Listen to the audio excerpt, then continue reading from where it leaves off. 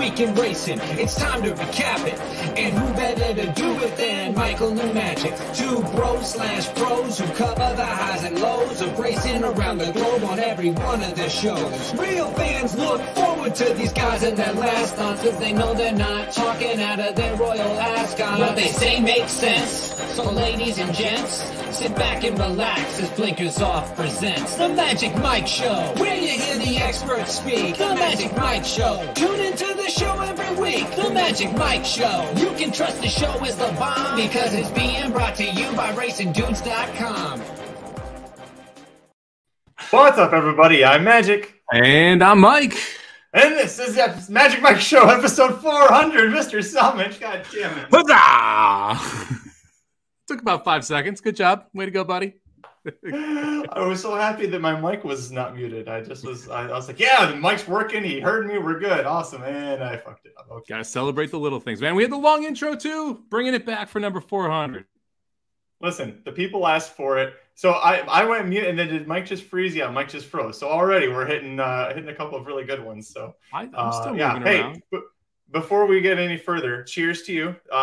The last of the Casamigos tequila is that's not all tequila. Don't worry. That's it's also Fresca, little grapefruit. I wasn't worried. I was excited if that was going to be all tequila.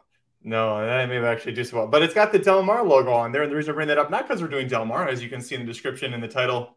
We are doing Saratoga's late pick 5 on Saturday, but I am going to be at Del Mar on Saturday doing the simulcast show with good friend John Lee. So I got that officially officialized today, and I'm officially excited to go down there. So if you're playing Del Mar, tune into that one. That'll be at 1 o'clock Pacific time on Saturday. But Mike, we don't care about that. We got Saratoga to worry about first. You excited about it?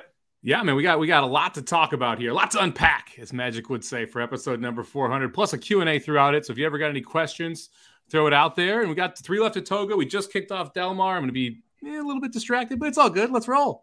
Quiet day in horse racing today. It's not like anybody's trying to overshadow us in our celebrating Magic Mike Show. Let's get into it. The late pick 5 at Saratoga on Saturday. What is that? August 20th. Let's get going, buddy. Riders up.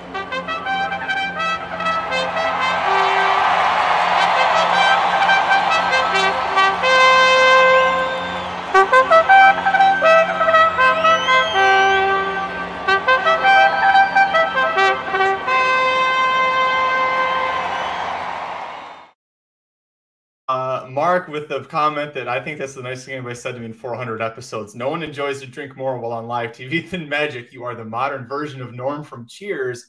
Hashtag Spirit Animal. Hashtag Cheers is my second favorite show of all time behind Frasier, which spawned off of Cheers. I love Norm. He's the guy that he's got his own seat at the bar. When he walks in, everybody knows who he is. I just want to be like that someday. Maybe not a bar, maybe the horse track. Hey, Magic's here. All right. What about a bar at a horse track? How about that?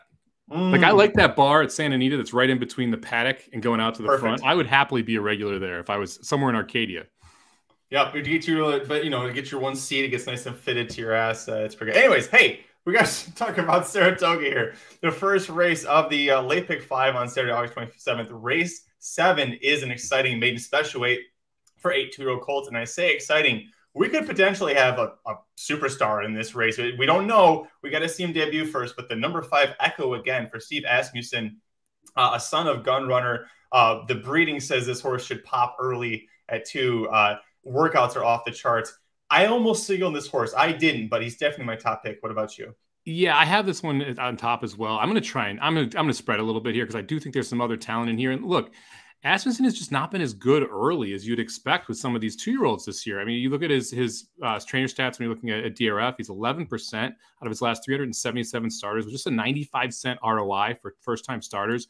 Not something you'd expect to see from Asmussen, who is one of those guys who you can kind of count on to get some of these horses ready to roll early. Now, this could be a don't fall off Joel ride. Like, that is definitely a possibility here where he could go out and just not get caught at all. So I am a little bit concerned in that sense. And these gun runners have been popping 20% first time start hit rate right now. So you got to respect the 5, but there's some really interesting horses in here that I think are a little bit of a price. So I'm going to take a couple swings here. You know what I should have done? Too late because this episode has already started.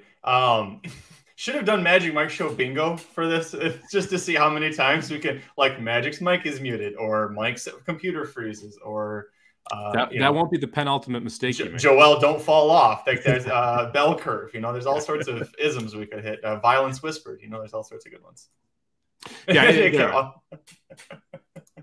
No relation to the Echo family, I believe, but the same connections still. Listen, all right. So I went 2 deep here. You hit on all the highlights. By the way, Rosario this year at Saratoga is 4 for 10 riding for Asmussen. It's interesting. He's 0 for 4 on first-time starters. Only one of them has even hit the board. So keep that in mind. None of them were heavily favored or lauded like Echo again, though. So the second horse for me, and I believe you used as well, the number 2 Good News Rocket for Bill Mott. The logo's covering up there. The odds are 8-1 on this horse. Sold for $700,000 as a 2-year-old after breezing a furlong in 10-1.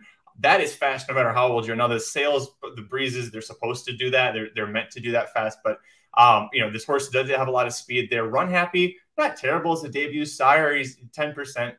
But from the dam side, she won all. The dam herself won her first 4 starts. They were all at age 3. The siblings just won for 9 on debut. But the one that did win is a half-brother named Bulletin. You remember him? Breeders' Cup Juvenile Turf Sprint champion. So there is potential to win early here. I do like the mix with the run happy. Bill Mott's got 2 entered here, and his better or more likely of the 2 riders to keep riding with him, Junior Alvarado, is going to be here on the 2. Did I miss anything for you? No, I mean, look, that sales price really stands out. $700,000 for Run Happy, who, again, has been pretty good here, 10% with juvenile sires. This is one of those where I feel like you have to include it, especially this is the last horse on my ticket for me in this race. But it feels like this one could pop for Mott, who, when he has a horse right, that horse can run off the screen. We saw that yesterday with a 12-1 shot winning or 13-1 shot winning the first maiden race to kick out the pick 6. I actually like the 8 a little bit more, the other Mott Classic Legacy. And I think it's really interesting that you get Jose Ortiz up in this spot. This horse's workouts don't jump off the page to you, but this is a homebred from Into Mischief. So obviously you got the early pedigree, the win early pedigree in that front. And this one, whenever you get Jose up, specifically with Mott, they click off at 26% at Saratoga, 22% overall, both of them positive ROIs. It seems like when Mott calls on specific people, see Rosario, see Ortiz, the horses run. And this is one where you feel like this horse is going to run. The 2's workouts were with the fillies, Padma, who ran, I believe it was second the other day behind that one horse who was at a price, in Uppercase, who was a very expensive, very touted first-time starter that ended up not faring so well. So the workout mates didn't run huge their first time out. Classic Legacy, to me, is just one of those more under-the-radar Motts. I will take the 8 over the 2 here, but I'm going to use them both. The 4th horse I included was the 4-horse Bat Flip. This is one for Pletcher. You got Irad Ortiz, who keeps the mount. Everything went wrong. Like, that's just the bottom line in that first race. It's a $350,000 son of Curlin, and that horse didn't break well, kind of lugged out at the start, was 7 wide, tried to make up some ground, was facing some pretty good other horses there. First time out, Blazing Sevens ends up winning by 6.5. The second place finisher, who ends 4th by 2nd, ends up coming back and winning out of that spot. I think there was some talent in that race. I think everything possible went wrong for Bat Flip. I think you could see a big-time improvement second start. We've seen a lot of second-time starters winning these maiden special weights, even with some of these highly touted first-time starters. That's a $350,000 son of good magic to you, good sir. Don't you dare besmirch good magic. Who is the son of Curlin? So I knew where you were going with that. Bat Flip's a horse that Saratoga Slim met. He was in the backside vlog, I think more than once, actually. He's been featured in there. That debut wasn't great. I don't love the fact that the horse, the first workout of that was on the turf. Having a couple of young horses with Pletcher, I've learned that when that happened, that's usually because he went, well, that wasn't what we were looking for in the dirt. Let's see if maybe they like the turf a little bit better. And so when they kind of guess with that Flip also, it doesn't show up on here, but has been entered in turf races before and scratched. He was entered as part of a couple entries. So it's not, I get very odd signals about this horse. As far as the 8 Classic Legacy, you forgot a big factor. He's a half to art collector, won the grade 1 Woodward. But I think that the 8 Classic Legacy, talk to me in 4 months when it's we're doing the Dude's Fantasy Draft. I think this is a great horse for the Dude's Fantasy Draft. When we're looking farther down the line, this feels like we're getting him started. We have confidence in him. We're bringing him to Saratoga, but I don't love him in this specific position here. Well, it's interesting you say. I feel the same way about the 6 and the 7 here. Spinazar and Game Changer, I think, are both 2-turn horses. And so I'm interested in both of them in this race.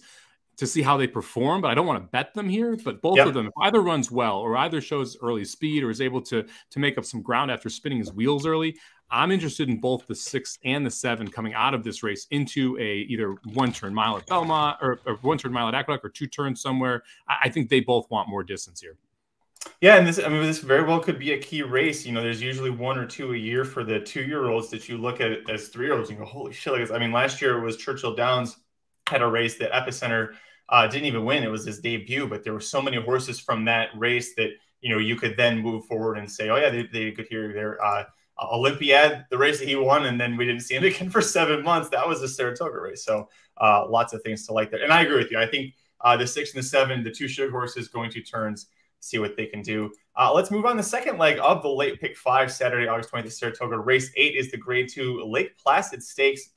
8 3-year-old fillies going a mile and 16th on the inner turf. At first, when I looked at this, I was like, God, there's 4 Chad Brown horses in here. There's an Appleby who's the 9-5 favorite. Can I just hit the all button? And I tried to figure out a way to hit the all button. I like the 9-5 favorite too much, and ticket structure wise, you would have just rightfully ripped me apart. So I didn't do it. Where'd you go on top? I'm singling with the Moonlight. I'm not even messing around here. Look, I'm not going to single, spoiler alert, later in the sequence. And if I'm not singling later in the sequence, I've got a single here in my mind. So I'm going to single with the Moonlight so that I can cover a couple other races because I'm going to go deep in the last. I obviously spread a little bit there in the first. And I just think With the Moonlight's the best horse. I think it's really that simple. I love the fact that we're coming back off for 2 weeks here, getting right back out to the track after a nice victory. Look, I could make a case for Dolce Zell. I could make a case for consumer spending. I could make a case for Eminent Victor. I could make a case for Cansey. I just think With the Moonlight's better than them. And when it just comes down to it, I think that they're all going to give me a better price on With the Moonlight. And I think more people are going to choose to spread because you've got 4 Browns in here, because you've got a nice Clement in here. Like I feel like this is one of those spots where, because this is a deep race, you're going to get value singling With the Moonlight, whereas you would not usually get that.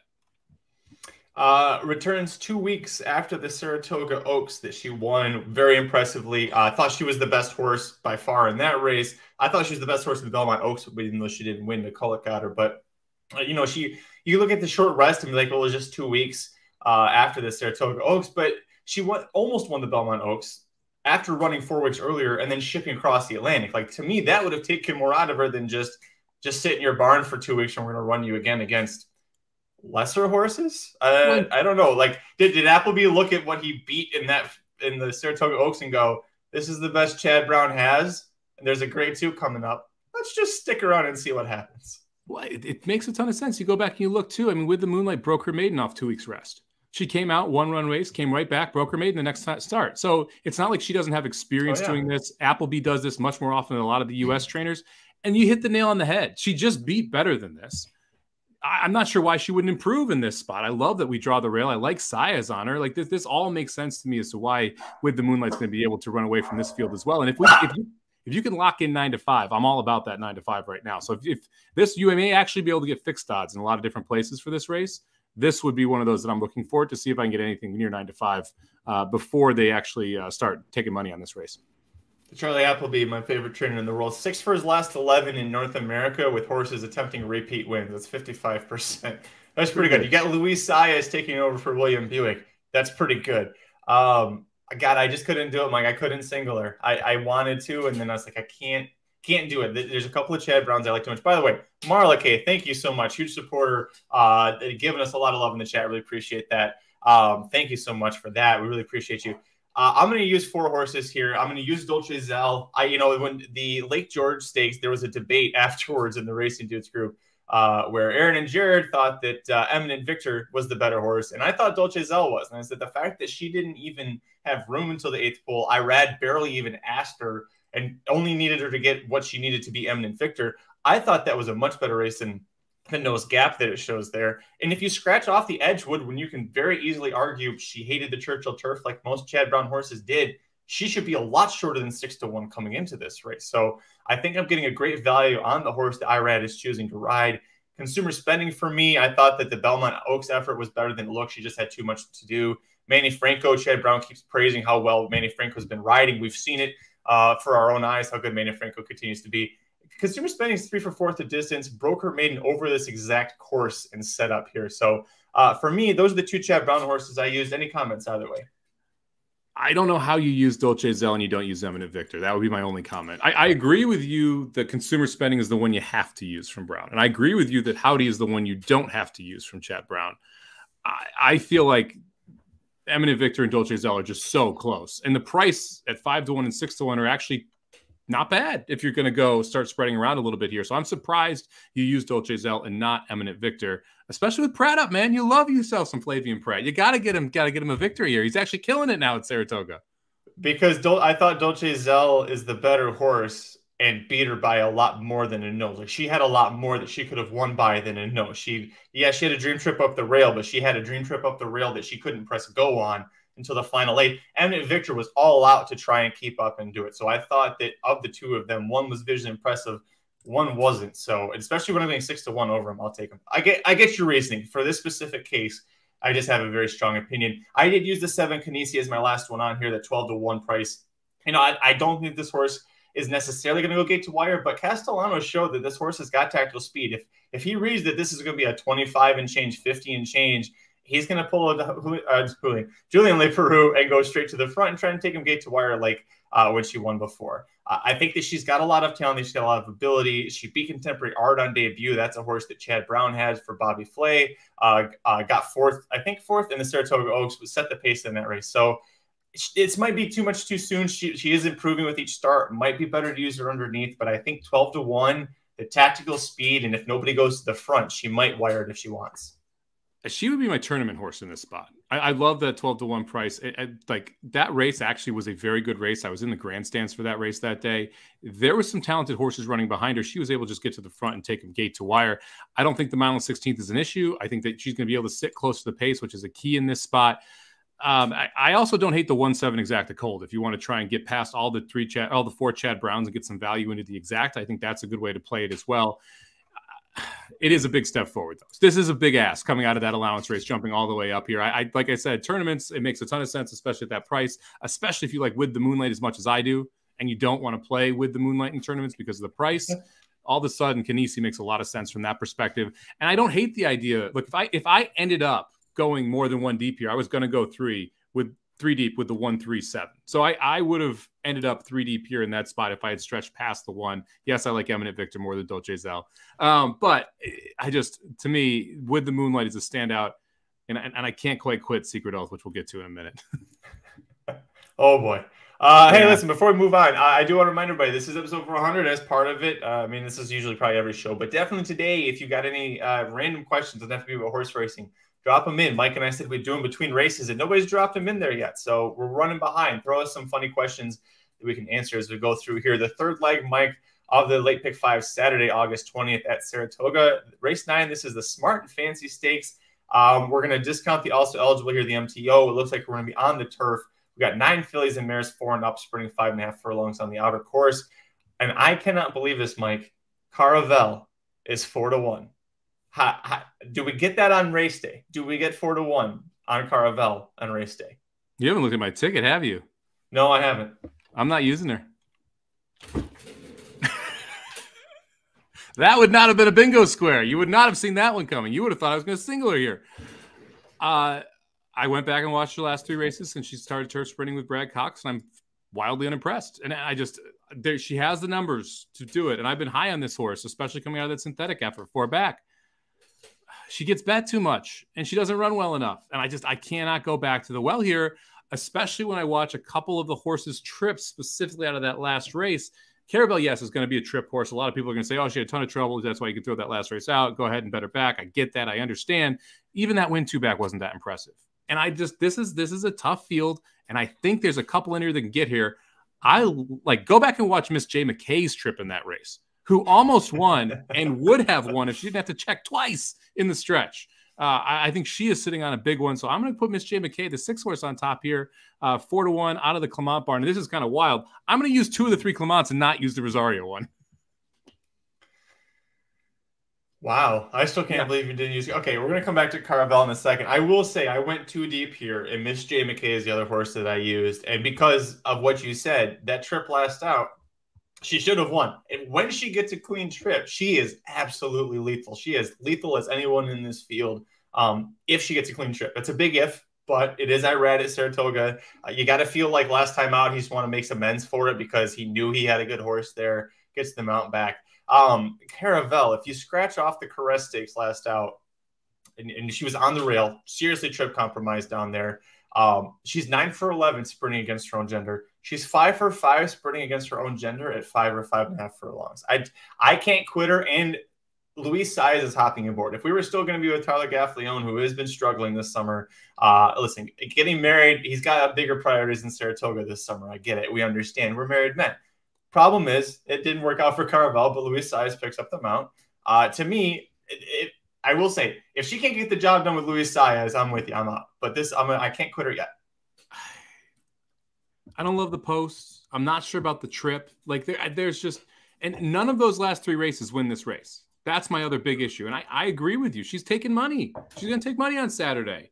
So if I'm singling a 9-5 favorite and I'm not getting kind of crazy in the other feature race, I got to figure out how I'm going to inject value into this thing. And to me, it's leaving Caravel out here and seeing if you can find a way to beat her. And I don't think that this sets up very well for her. I like she's going to be 3 or 4 wide. She's going to be close to a hot pace. To me, I want horses that are going to be coming off it a little bit. I mean, the 2-horse Finette is going. The 3-horse Robin Sparkles is going. The 4 Sarah Harper is going. And all of a sudden, Caravel is 5 wide. Like it's going to be tough from that 9-post to be able to make the move that she needs to make.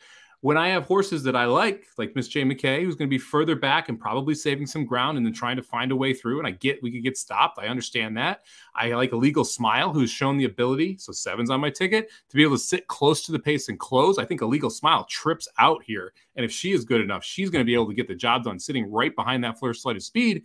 And then I can't quit Lady Edith because she has been so darn close to me. Close at huge prices the last 2 races and improved first start to second start in the Comat barn. If she takes another step forward, she's the best horse in this field. And that's kind of wild to say because she's been a bigger price the last 2 times. But at 8-1, and I think you get every bit of that on race day, makes a ton of sense here. You know, I did look at the 7 Illegal Smile quite a bit. You know, it's interesting that, we both like Miss J. McKay. She's your top pick. So I read leaving Jose jumping aboard. You're still taking the horse that I read is going to be on. She is, especially at this distance, if you discount her debut which was at this distance and she missed the board. The other time that she missed the board, she missed second by a head and a neck. She missed winning by a half length. So you can count that as hitting the board in all 6 starts other than her debut. She's very good. I don't know that she's good enough to beat all of the horses in this field, but she definitely has that chance. You're getting a good price at 8-1. Lady Edith, for me, I kind of wish Rosario was on this one. Don't you? Yeah. A little bit? Oh yeah, trust me, I do. And I go back and I look at Too Sexy, who Rosario is going to ride, the 5-horse here, and was the favorite last time against Miss J. McKay, and just kind of didn't have the best trip. It's 2 for 3 at the distance, 1 for 2 at Saratoga. I could make a case that this one's going to be that good. The problem with Too Sexy is we're 5 years old, and there is one race that she has run the entire time that wins this race, and that's the race 3 back, the Floral Park, where wins it against a field that's not nearly as good as this. So I can't really point to a reason why Too Sexy is going to take a big step forward. And I can't point to any races but that one that is good enough to get the job done here. Illegal Smile, first start later in the 4-year-old season, sort of second-ish off the layoff because of that June start. Lady Edith, 3rd start in 4-year-old season, 3rd start in the form cycle, both 4 years old. I can make an argument that the 7 and the 8 could both have the potential to take a pretty decent step forward here, where the 5, the 6, and the 9 are kind of spinning their wheels at this point from becoming better horses. Well, and to your point also about Too Sexy's big win coming, the one win on her form that wins this race being 3 back. Once you hit about the 2nd week of October till the end of December, for me, I discount any big effort, any big win you might have had, because the best horses in the country are all aiming for the Breeders' Cup in their divisions. And if you're winning a race like the Floral Park, yeah, there were 8 horses that nobody thought was good enough to go to the Breeders' Cup Turf Sprint. So, or to go to other bigger races, other different spots. So, yeah, if that's your one spot, whenever I see it happening in the fall like that, it always makes me a little bit nervous here. Let's move on, Mike. We've got the 2 races left to go here. Do we have any questions yet? You don't answer Miranda's question? I just going to say, we just got one here. Question for Mike, for Dr. Miranda. Why do you hate Tyler Gaffleone so much? Oh, this is asked at the wrong person. You literally just slandered the man with Saez taking over the mount for him on the 9-horse Caravel. I said that he had bigger priorities this summer than you said he wasn't racing. riding well, and that's why he's at 9%. Saez is at 16% this meet. Okay. So Gaffleon's at 9%. Yeah, Gaffleon's at 9% this meet at Saratoga. That's why. I love Gaffleon in Kentucky. I like Gaffleon in Florida. Gaffleon in New York. You know, he can get the job done, but he is the best rider at Gulfstream through parts of those meets, right? He's the best rider when he goes to Kentucky in a lot of those meets. He's the 6th best rider, 7th best rider, arguably 8th or 9th in this colony. I mean, so it's like Steve Asmussen when he comes to Saratoga. I have no interest in his turf horses. When he's down in Texas, give me all the Asmussen turf horses you want. That's fine. It's all about picking. It's where people succeed is what I'm most interested in, not necessarily how they ride. Listen, the one person who does really like Tyler Gaffleon, aside from his mother, is Miss Cassie Edwards, his new wife. So that's all that matters right now. Daryl says, can we pivot and handicap the feature at Saratoga? Yes, we can. If you mean the Saratoga feature at Saturday, that's race 10, the Grade 1 Alabama Stakes. Surprisingly drew a field of 7. We only get 4 for the race before, 5, but I don't remember. But we got 7 for this one, going a mile and a quarter on the dirt here, 3-year-old fillies. It's the epic rubber match between Secret Oath, the Kentucky Oaks winner, and Nest, who won the CCA Oaks last time out. You said you couldn't quit Secret Oath. Did you just chalk out and go 4-7 here? Well, technically, it's not chalking out because the 3 is 7-2. That's an awful warning line. She is. Yeah, so just throwing that out there. Hey, real quick for Daryl. Look, Daryl, I like the 3 and the 6 here. I think the 7's the price. So I'll give you some love here on episode 400. I knew what you meant, Daryl. I believe I have the 3 in the tournament. But yeah, I'm 3 and 6 here. I like the 7 a little bit. I don't love. I think it's the 4 is the favorite that I'm not overly into, and that Dream Central I think is getting way over bet off of that win over Shizamiya last time. So for me 3, 6, 7 in the feature at Saratoga. In this feature at Saratoga, look, Secret Oath did everything that Secret Oath did not want to do. People were going to remember the CCA Oaks and just Secret Oath getting absolutely blasted by Nest, and I fully understand that. Secret Oath had no interest in trying to chase Nest and then pass Nest. She didn't want to do the dirty work. She wants someone else to do the dirty work. And today, other people will do the dirty work, or this Saturday, other people will do the dirty work. And Nest will have not as easy of a time. It basically was a workout up front with Secret Oath wide chasing her the whole time. Lucas also said Secret Oath wasn't fit enough for that race. And I believe him because he's had that problem at Saratoga with some of his horses the first time over this track. I think she's going to come back better. The workout reports are significantly better on her than they were leading into that race. And the setup is a lot better. I mean, you're going to get other pace up front earlier, and Secret Oath to be able to run into that. That's what she needs. I think Nest is going to win, or is the most likely winner. But I think the price on Secret Oath is going to be significantly higher than it should be. That's fair. That's a fair way of looking at it. You're getting a lot more value than you think is what you should be getting for. Yeah, I agree with the prices last time in this race. Nest went off at about 90 cents on the dollar favorite. Secret Oath went off at around $120 as a second choice. I think that's about where the difference between them, a 25% gap, not a 8 times gap, which is what you're currently seeing in the morning line. I respect Secret Oath if Dwayne Lucas wins this. Aaron said it perfectly in the preview, which you can find at youtube.com/racingdudes. Your heart roots for Dwayne Lucas and for Secret Oath here, but I singled Nest. A lot of people are going to single Nest. She's 1-2 on the morning line. To me, the only reason she lost the Kentucky Oaks is that she got stuck in a big battle inside and between horses in a field of 14 where 9 of them probably didn't belong. And Luis Saez very wisely took Secret Oath the overland route and avoided all that, and that kept her big long stride moving. I don't think Nest gets caught that up in something like that again here. You talked about the CCA Oaks, that Secret Oath had to do all stuff that she didn't want to. Nest didn't usually want to do that either. The only other time you saw Nest have a running line like that is when she debuted. Ever since then, she likes to sit behind horses a little bit. I just love her too much. I ever since the Ashland Stakes, if you remember my reaction to her winning the Ashland, I love this filly, love her to death. So I'm singling her. I don't disagree with anything you said, except that she didn't have it all her own way last time. Every horse would like to go gate to wire. There's absolutely no horse on the planet that wouldn't like to go gate to wire. Okay, it's just you have to be in the right position or the setup to go gate to wire. You'd always rather be up front if you're comfortable with those fractions, and she was very comfortable with those fractions. And so I would much rather be the horse setting the pace than the one too wide pressing the entire time. That makes your job a lot harder from the Secret Oath perspective, especially when Secret Oath has never been that close to those type of fractions. Nest has tracked those type of fractions. Secret Oath has never tracked like a length behind a 111. That's just not what she wants to do. And so, and if she didn't, they go 113 and she's got zero chance of passing her. So I get why it happened. To me, this is much more complex because you have more horses. And it's not as open and shut of a case as 1 to 2 is. And if you can get around Nest here, and I think Secret Oath is the horse to get around Nest with, all of a sudden the value of this sequence goes up exponentially. I got a phone call while we were on the while you were talking there. Sadler's Joy says he does not want to go gate to wire ever. It's not true. I bet if Sadler's Joy could wire a field going 115, he would have a blast doing it. Sadler's Joy would say no to wiring a race against a donkey pulling a cart. That's definitely not true. You know why? Sadler's Joy is a full to Wolfie's Dynaghost who loves going gate to wire. So how could, if they're brothers, they clearly both have the same idea here in their heads. If you need any further proof, no further proof needed that genetics really just means shit in horse racing. The one is like gate to wire, and one says, nope, I'm going to wait until he's 2 miles in. Hey, here's a good question before we do move on from this race. What place would Nest get if she were in the Travers? Looking at the field of, assuming we got about 9 right now. 3rd. Yeah, I think she hits the board. I don't know that she maybe she hasn't faced Epicenter. That's a big one. She's 3rd or 4th in my mind. Epicenter and Arturos 1-2, right? They're both hitting the board. I think they're the best 2 horses in the race.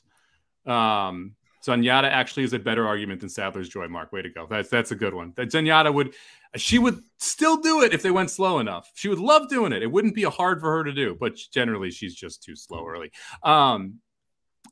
Yeah, I think she finishes 3rd or 4th. I think Arturos and Epicenter are my 1-2 going into the Travers, and I think Xanon is the horse that could beat her for 3rd, or she beats Xanon and ends up running 3rd. Yeah, definitely could. I mean, she definitely would put in a great effort. We think she. But this is also the most competitive Travers that I've ever remembered looking at, which is not that much, but since 2016, but still. Daryl asked, when did the podcast start? It was 2018. The Grade 3 Ohio Derby, Lone Sailor losing to Axelrod. That's when we started. Never forget that one. Here we go. This is a good question before we move on, Mike. Thoughts on pineapple? I don't know your answer to this. Thoughts on pineapple on pizza? Shadi wants to know. Got to be in the right mood for it. I will eat a Hawaiian pizza, but it's got to be. I got to be in the right mood, and generally it's got to be with Canadian bacon if I'm going to do it. I just the pure pineapple pizza, not a big thing, but I actually like pineapple cooked. Like I like grilled pineapple. I think that can pair very well, specifically with some fish. So to me, pineapple is a good thing to heat up and to cook through. Pizza, it's got to be in the right mood though, because I'm generally just a pepperoni pizza guy. Like I'll eat cheese pizza, I'll eat pepperoni pizza. I can do all the toppings. I like pizza with all the toppings. But if you're really going for my heartstrings, it's either cheese or pepperoni. But then there are some days I'll add on. But I will tell you this. None of this barbecue chicken stuff. No, I do not replace my pizza sauce with barbecue sauce on there. That is disgusting. It is not meant to be that way. I will agree with you on the barbecue chicken. Hawaiian pizza is the #1 order in our household. So I'm a meat lovers guy. But if you know that, and she loves the veggies, so we meet in the middle with ham and pineapple, I guess. So it works out there. And then I guess we'll count this. A side note: what beer with pizza? For me, it's the one in my hand. Yeah, I don't have a big beer pizza, the combo action. It really, like Magic said, whatever's the one in hand. Generally, it's a lighter beer. If I'm going chicken wings, I want an IPA. Then I go to a little bit of a heavier beer with chicken wings. Yeah, that's good. Yeah, I was gonna say I really like a good Pilsner with. I don't mind Miller Lite, but I like a good craft Pilsner with pizza. That's a good one. Yeah, barbecue sauce on pizza is nasty. Yeah. Also, the same for white pizzas. No, you can miss me with that too. No, it's called cheesy bread or garlic bread. It's not called white pizza. That's it. Hey, there we go. and it's definitely not a sandwich. 5th and final leg of Saratoga's Late Pick 5, Saturday, August 20th, race 11. Mike, it's not made in New York breads. I don't know what to do. They're 35 creamers, non-winners of 3 lifetime, going a mile and a 16th on the outer turf course. I mean, Aviano is the favorite at 3-1. You can understand why, but this is a little bit of a mess of a race. Where'd you go? Yeah, look, I went to the 4 Wicked Fast on top. So horse for Jorge Abreu. That last race was actually pretty good. Good governance, eyes on target, pretty good horses. It just wasn't a great trip. It was 2 or 3 wide on both turns. You can't be doing that on Saratoga going a mile right now. It just doesn't work out well for you. I thought the horse ran well enough. We're dropping in for a tag here, second off the layoff. Abreu's getting some winners home right now. So I went with a 4 on top, but I felt like you could go absolutely price hunting in this spot. I'm playing 3 horses that are over I think at least 15 to 1, maybe 10 to 1. Yeah, I went 4 deep here, and I went with the 2 short prices, and then I went with 2 bombs, and I didn't even realize that until I saw the prices come up here. But it's really, this is a mess of a field. You're trying to find horses to go with. I like the 4 Wicked Fast, dropping back to claiming first time since being tagged for 50K 9 months ago. This feels like a lot of horses in here feel like aggressive moves for trying to get their win. I did use Aviano. I don't know if you did. I didn't feel great about doing it. I felt like this was such a precipitous drop that it almost was like begging someone to take this horse off their hands. They paid $775,000 for this horse, and he won an N1X at Churchill 2 back. Now, okay, you can be mad that Churchill's turf course is gone, the course that your horse apparently liked, but it was an open allowance, first level, and what, 2 back? Now we're in for a tag. I mean, I know Eclipse wants to win at Saratoga, but $775K purchase winning at Churchill to this, that's a scary drop. It's a big drop too. And Dyna Drive that day was 40 to 1, came back to win a stakes next time out. So you could say it was a pretty good race there. But yeah, to me, there's enough question marks here. I do like the fact we get back to Irad. I think that helps out.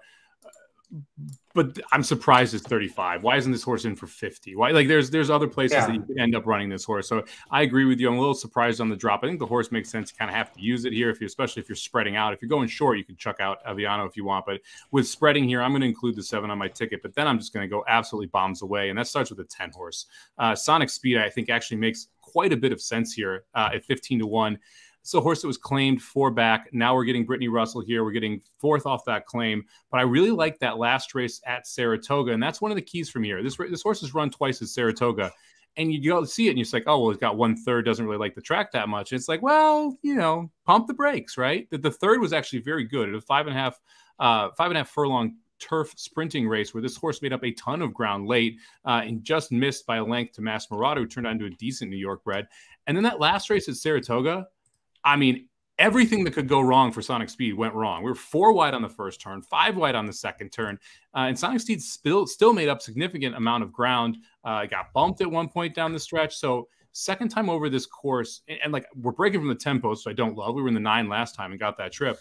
I'm hoping the Pratt can find a way to save some ground, because if so, I think Sonic Speed is good enough to improve significantly here and take this field down at 15 to 1. I didn't use. I'm not going to talk you off of it. This field's a mess. I will say to this point, the horse was within a length and a half of Chess's Dream, who finished 3rd in that spot. Chess's Dream, is it going to draw into this race? And if he does, he's going to be platooned way too far outside to really use. But Chess's Dream is a horse that you are familiar with, which we drafted. One of the horses that helped us finish not last in the fantasy league last year, or year before. So nice to see it. If he drew in and had a better post, I think we'd both love to use him, but doesn't look like that's going to happen. He is racing for Mike Maker. That leads me to the next horse up for me, second pick for me. American Pure on the rail at 12 to 1. Luis Saez, first time aboard. Maker, first time off the claim. First time trying turf. Why not? Forwardly placed horse, drew the rail. 12 to 1, I'm willing to take a shot on this because I don't know. It's weird that the horse has got the synthetic form. The buyers aren't great, but the win going 2 turns on synthetic. Before that, have very good effort going 2 turns on synthetic. So I think there's enough talent there at this level. We can get it done. What do you think? Yeah, I mean, this the sire stands for 6,000. This horse sells for $200,000. I mean, that's a pretty darn good jump up from a sire cost up to the how much the gavel drops for. You mentioned that the Turf Paradise races where you have the win over synthetic, and then we go and we run at Indiana, win an allowance there, and jump right up to it. Non-winners of 3 lifetime, not non-winners of 2, non-winners of 3 lifetime at Churchill, going a mile 16th. Over the slop. There's so many reasons you can draw a line through that race. And then the next one, you're going a mile and an 1/8 at Saratoga. The horse gets claimed to a trainer that loves putting horses back on turf, who cost a lot of money, and Saez takes them out. You got tactical speed from the rail, getting a 12 to 1 price. Yeah, I'm using this one. You got to use this horse, right? Yeah, I mean, well, especially as earlier in the Whereas Mark says in the chat, these final claiming races at the spa are becoming as hard to handicap as state bred at Oaklawn to end those. I mean, sometimes you just got to throw a dart and say this one connection makes enough sense at 12-1 to go with here. So where else are you going with? I'm going to the bar after this, man. My 3 just freaking destroyed by a 33-1 shot Golden Rocket. We're coming home for this 3-6 exacta. It's looking great. It's looking great. It's looking great. And then out of freaking nowhere, this one horse just comes like a freight train on the outside at 33-1. Unbelievable. And then is it going to be a bob too? Oh, no. Okay. It's good half length. At least that makes my life a little bit better. But yeah, don't love how that happened. I would have liked that 3-6 exacta. I can't believe I'm going to say this. I'm going to go with KP All Systems Go, the 3 horse here with Ricardo Santana up, which is crazy for me on the Saratoga turf. But if I'm going to play Ricardo Santana, I want that 20-1 price, and that's what I'm getting here. And this is one where I trust Englehart to properly spot horses when it comes to this type of stuff. The race 2 back, draw a line through it. It was a 1.5 miles over Turf Paradise. It was taken off the turf. So just draw a line through that one. Last time out, that was actually a really good race. And it was a $45,000 N2X. Sherilanen, Lunin, whatever, the winner of it, had run big races. Ruse came back, just missed at Saratoga. There was a short-priced brown horse who ran 4th in that race. Dancing with the Stars came back to win at Saratoga. It's been a productive race. And then if you go back to KP All Systems, going back to the California races, there's like 6 races that beat this field. There is a plethora of those where if he runs back to that, I think he is good enough to win. You combine that with a 20-1 price, I'm willing to put Ricardo Santana on my ticket here on the turf. Yeah, I remember this horse all too well from his time in California. I can't do it. I know. I hear you. But it hurts too much for me personally to use him. I'm not saying don't do it. I'm saying I can't do it. I've seen him do it too many times. This horse was 4 lengths off Smooth Like Straight. Okay? I'm not saying we're going to resurrect that effort, but if we get close to that, it's good enough against this field. Yeah. Well, yes, that is true. We got to dig deep a little bit. I've got one more horse I've got to use, and then you've got one last one as well. For me, I went with the 9 Cause to Cruise. Brad Cox has a horse in here at 10-1. Hendrik Harmouche hopping aboard. I thought it's interesting. This horse really hasn't hit turf that often. The debut was terrible, but you can see that's the one time we ran for maiden special weight. Nope. In over our heads. Okay. Dropped down to maiden 20 at the Horseshoe, went on dirt. We go to synthetic at Turfway Park, going 2 turns. We get another win. So we back up that first victory with another victory, still in for tag. Now we move up to starter allowance, run protected. And we've run protected ever since then. Those first two starter allowance races became very close to winning. One was on turf, one was off turf on dirt. The other turf effort at Fairgrounds, it didn't go as well, but the horse blew the start, and so you can be forgiving about that. You return to dirt, the horse's buyers are very nice here. If we can get back on the turf and step forward from those dirt efforts, it makes him a player. There's a lot of ifs, ands, or buts to make it work here, but this is $35K non-winners of 3 lifetime in Saratoga. You got to do that. Yeah, look, especially if you're price hunting, you got to try and figure out a way to do it. I get it. I understand why you're doing it. You don't get Brad Cox at that price very often. So I don't hate the use if you're trying to spread out and find a price here. I take a couple others over this one. Carmouche is an interesting rider to be aboard, to be using him. I'll say that much. Yeah, you would expect the horse is going to be forwardly placed with Carmouche. So maybe this is one that you're trying to inject a little bit more speed into because it's generally not been that forwardly placed. But I mean, we'll see, because you think of Kendrick as a go rider, not a closing rider. So we'll see what they actually do out of the gate there and figure it out. I'm so pissed at this one horse. They don't even have – it's the Miami U. They got the U up. If we'd known that, I might actually play the damn thing. Oh. The hunch play. Well, Jason had it. Way to go, Jason. Jason, you want to co-host the show next week? Jason, no, I'm just kidding. I'm kidding. 33-1. It's a good way to start out the race. Yeah. It wasn't overly used in tournaments either, so it doesn't completely kill me in my tournaments. As Mark says, Magic won't play Tyler Gaffleon, but Mike is playing Ricardo on turf. Mike also said no to Caravel. Yeah, episode 400. It's cats and dogs in harmony. I don't get it. Mike, none of those would be on the bingo sheet. People would still be waiting here to try and hit bingo. We're 45 minutes into the show. We did hit all of yours. I'm sorry. I forgot that we mentioned that. I'm 1, 3, 4, 7, 10 here in the last. All right, that's going to do it for this episode of the Magic Mike Show, episode 400. Thanks so much for joining us.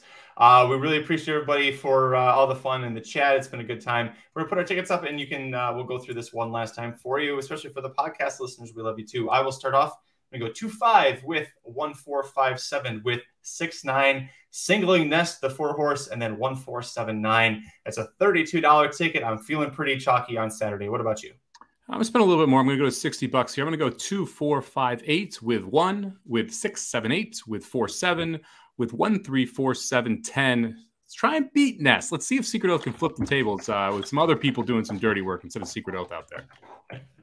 As I mentioned before, on Saturday, if you're going to be playing Del Mar, tune in 1 p.m. Pacific time. Excuse me. I will be on the simulcast show with John Lees. Hopefully not doing that when I'm on air with him.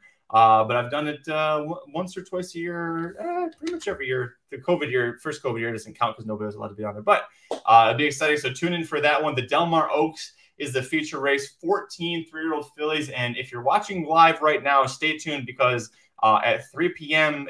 Pacific, 6 p.m. Eastern, Mike's full preview of the Del Mar Oaks is going to be live premiering on the YouTube channel. So tune in for that one. But Mike, it is a full preview too. I previewed 7 horses out of that 14-horse field. I made you work for that one. You did, and it's my fault because I made you preview. We're going to be doing Travers capsules for the horses, and I thought, before today, I thought it was a smart idea to give one person all 3 Chad Brown horses. So Mike was very excited about that one. Lucky winner there. It's my payback for that, apparently. Yeah. So, anyways, check that out. But definitely a really exciting race, a really exciting day. There's a $3.5 million. Is he son of Gunrunner? I already forgot. No, son of Bernardini. A $3.5 million son of Bernardini that's in training with Bob Baffert, who debuts Saturday in race 5 at Del Mar. Might be my best bet for due to bet daily. Good day for that. I don't think you're going to be able to hit the threshold. My guess is the horse is going to be under 3 to 5 or under 4 to 5. He's 6 to 5 on the morning line. It's a big field. He's going to be like 1 to 5. Yeah. Yes. There you go. He will be like 1 to 5. It's okay. I got CFL games lined up because don't worry. Where's my guy? I'm with you, Mike. With Mark. I like CFL it. You got to get back to that CFL. And Dudes Who Bet Daily, 2-1 again today. 2-1 yesterday. Up 4 units for the week already. 2 days in. The Haltermans held it down today, getting 2 Ws. So that was nice. My 2-year-old for the Brad Cox barn stopped like a freight train after hitting a wall, going 21 and flat for the opening quarter. That was wonderful. I will do this if Magic will edit it. So Magic, are you going to edit the St. Louis Derby if I do a preview for it? No, just tell us right now. I haven't looked at the race yet. I got to actually look at the race if I'm going to do this. No, I don't have time. I'm gonna be spending Saturday on the train to Del Mar. Just remember that, Mark. One of us was willing to do the work. Other one's just busy drinking, wearing layers the whole time. One of us was willing to spend 5 minutes talking about horses. Oh, shit, I actually saw who. Oh shoot, what's his name? Rattle and Roll. Rattle and Roll's in the Fairmount Derby, the St. Louis Derby. Rattle and Roll, really, man. Yeah, C2 Racing up there, crazy. Listen, don't ever second guess Kenny McPeak's decisions with horses, okay? He knows what he's doing. Look what he did with Classic Causeway. Yeah, I mean, that worked out great. Won a big-time stakes race on the turf. What more could you want? Saratoga Slim, good to see you, buddy. You're just a little bit late. Saratoga Slim is currently in Oslo, Finland, so he's having a good time out there, it sounds like. All right, Mike, we can wrap this up. Episode 400 was a lot of fun. We appreciate everybody joining us. I thought I had one more question in here. Let me go look for it. Oh boy, these are the ones that are always in trouble. The sandwich versus, or is a hamburger sandwich debate has been raging on my cell phone for 3 days now. It is ridiculous. In like 4, we're in 3 or 4 different text chains about it too. It's insane how wrong Dr. Tang is, and yet he still believes he's right and tries to pull other people in. No one's agreed with him yet. 0 people think it's not a sandwich. He still hasn't found one person to say it, and I'm waiting for these other people. He's trying to find them. It's not that he can't find people who don't agree with him. It's he can't find people to join his fight because I think the 3 of us are the only 3 who give a shit about it. I started telling Mrs. Magic about it, and she just shut it right down. She's like, no, just stop. It's not, and you're an idiot, and just leave me alone. So it's not? You're married to a not sandwich hamburger person? At least she's a Miracle Whip over mayonnaise person. Oh, man. Oh, yeah. Well, that's a given. Come on. As Slim, I told Slim. Oh, I'm sorry. I said Oslo, Finland, didn't I? I meant Oslo, Norway. I told Slim that my ancestral roots run Scandinavian, and he said there's like 100 dudes that look like magic over there. So, yeah, that makes sense. We're lots of blonde hair, blue eyed people. I got one question for us. Shit, where'd it go? This is a good one. What is your worst or weirdest roommate story? I mean, I don't even know if I could tell this on air. Like that's, I had a roommate that when we moved out of Las Vegas, the bathroom was the most disgusting thing I'd ever seen. I hadn't seen it for 2 years, like not even once for 2 years. I figured out where my lost Xbox controller cord was. We'll just put it that way. Like it was just used to tie the shower frame up. Like it was ridiculous. It was absolutely wait. What was the Xbox controller being used for? The cord was being used to tie up the curtain on the. Oh, this is back in the day when they had cords. Okay. Yeah, so the cord is like weaved through the whole thing, and then the controller's hanging down. So like he's pulling the controller to open and shut the curtain to the shower, and that was that there was just trash around. It was just ridiculous, man. It was not. It was just wild, wild. That's pretty epic. Yeah, there are some fun, more safe for podcast ones that happened in LA. Like with just people waking up randomly that you're like, I don't even know who you are. Welcome to my apartment. Like, what's going on? You know, because when you share an apartment with 3 guys, and it's like in Los Angeles, and you're throwing parties in Santa Monica, and everyone can't get home. This is like pre the whole Uber and Lyft thing and everything. Shit! The people that walk out of rooms, you're just like, whoa, hey, what's going on? It's 11 a.m. How are you? So I haven't had that many roommates. In my time, many different roommates. I will say, so when I lived in Florida, I did the Walt Disney World internship a long time ago. Vinny Bond from Real Dynasty Picks, he's done it too, and he's got some funny stories too. But the campus housing they give you, it's always 2 people to a bedroom. And the roommate they gave me, bless his heart, a very nice guy. He came from a cultural background that wasn't nearly as focused on daily hygiene as our culture. And so that was, I won't say it was the worst. Well, he's the worst roommate because I really haven't had any bad experiences, but it took my nose a lot of adjusting to be able to sleep through the night. Let me put it that way. Yeah. I don't know how else you like, and he was, if there's ever like a report of a wolf missing from the zoo, I was ready to call based off of what I saw, like in the shower drain every day. Like that was the kind of stuff I had to deal with. I never had like I never got to experience the random, train of people leaving everybody's rooms at 7 a.m. while you're in the living room. I mean, for my buddy's 24th birthday, we hosted a costume beer pong tournament. And so it was called the Jensen Invitational. We had 35 people in our apartment. We had a backpack that caught on fire. We lost one of the knobs to the stove. Our freezer door got broken. I woke up, walked out of my room, and there were 9 people sleeping on the floor on the couch out front. Like we had a little bit too much fun for a while there. And and obviously it's a costume party. So like 2 of them are Ninja Turtles. There was a George Washington and Martha Washington, like in the full garb, that were sleeping on the couch together, spooning. Like you just walk out and you see some weird stuff because everyone's in costume too. So it was a blast, man. It was a lot of fun. Great way to spend the early 20s there. That was like mid to late 20s, actually, now that I think about it. I was 27 when I moved to LA, so I wasn't even that young. I was just a train wreck. Oh, boy. Well, this has been an enlightening episode. Seriously, thank you, everybody, for joining us. 400 episodes down. We couldn't do it without each and every one of you listening and downloading. Giving us a thumbs up on the videos for YouTube. Subscribe to the YouTube channel. We're continuing to see some growth. It got a little slow there to start the summer, but we're picking up for Saratoga, Del Mar. Daryl, I saw you ask if there'd be any Queen's Plate coverage. Yes, we've got a preview coming first thing tomorrow morning, and I mean that. First thing tomorrow morning. JD Fox joined me. We did the Queen's Plate, so you can check out the preview for that. We'll be dropping. JD Fox is going to be on America's Best Racing doing live coverage at Monmouth Park of the Queen's Plate Day. Mike, kind of like what you got to do, exactly what you got to do with the Haskell Stakes. So a lot of fun, and make sure you check that out. AmericasBestRacing.net will have that. Any final thoughts before we get out of here, Mike?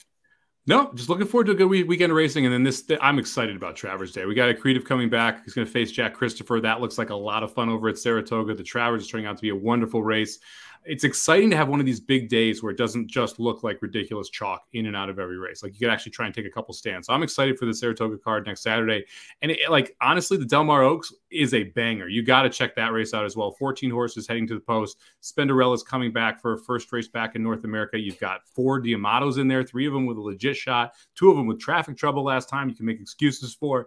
Yeah, you got 1 horse coming over to North America for the first time, 2 out of maiden races that could take monster steps forward. Just a blast of a race to bet. Cairo Memories leaving the Belmont Oaks. So, you know, no matter who she's facing, it's an easier company for her. Yeah, no, it's a lot of fun. That'll be a premiere here in just a few minutes. If you're watching this live, stay tuned. Otherwise, we're going to get out of here. Thanks so much for joining us. Follow us on Twitter. I'm at Curtis Kalleward. He is at Somobomb18, number 8. Corporate Overlords at Racing_Dudes. I have no honest idea what time Blinkers Off will be on later tonight. Jared's got the voice, so could be very late. Just tune in for that. If you subscribe and hit the notification bell, well, then you get to find out when they go live. Mike and I will be back tomorrow, Friday morning. Well, morning at 9 a.m. for me on the Pacific Coast, 12 noon Eastern for Dudes Who Bet Daily. I've got some CFL picks loaded. I've got a long shot. I got an upset pick brewing, so make sure you tune in for that one. Until then, I'm Magic. And I'm Mike. Thanks for joining us for 400, everybody. We'll see you for the next 400. The Magic Mike Show, where you hear the experts speak. The Magic Mike Show. Tune into the show every week. The Magic Mike Show. You can trust the show is the bomb because it's being brought to you by RacingDudes.com.